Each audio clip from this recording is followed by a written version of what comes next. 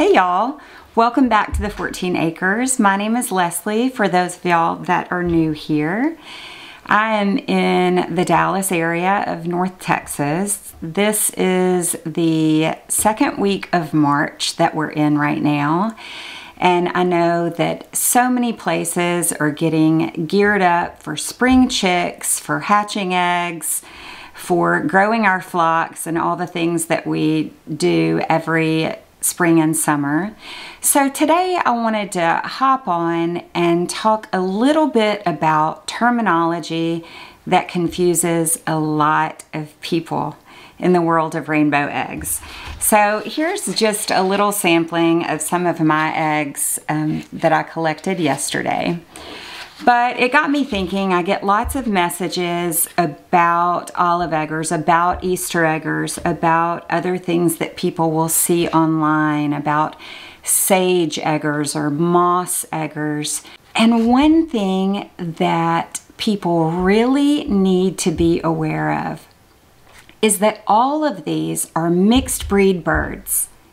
So as a breeder of chickens and an experimental breeder trying to chase this egg rainbow and develop new colors for my rainbow egg basket, as the breeder, I can call those birds anything I want.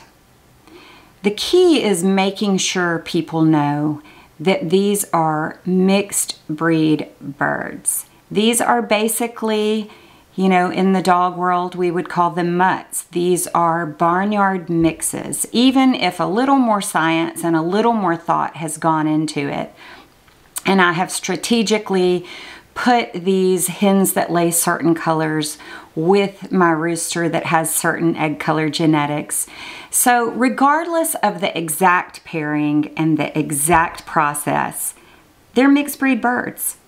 But as the breeder, that gives me the liberty to call them anything that I want.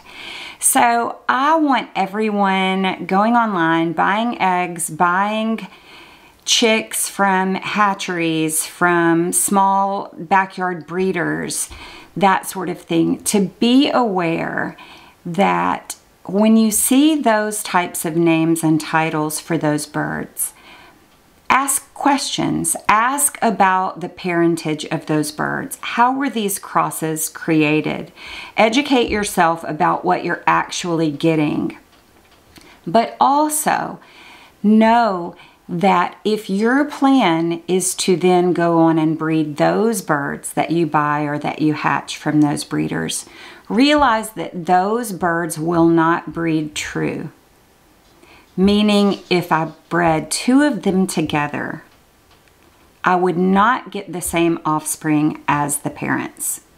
So because they are a mixed breed, they are going to give different genes to every one of their offspring, potentially.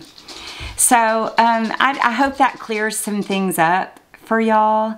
And, you know, it doesn't belittle the beauty and the processes that these breeders and these hatcheries are going to, the work that they've put into these mixes and creating these beautiful colors. But know that, number one, it's their discretion to call that bird whatever they want. Number two, ask lots of questions. Make sure you know what you're getting.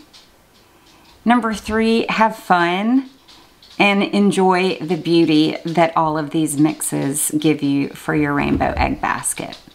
So that's today's quick little egg color lesson and egg color genetics talk. So hope you all are having a great March and that your year's off to a good start. And if you have any questions, drop them below. Do my best to answer every single question, every single comment. And if you haven't subscribed already, it would mean the world to me if you would subscribe, like this video, share it with your friends. So I will see y'all soon.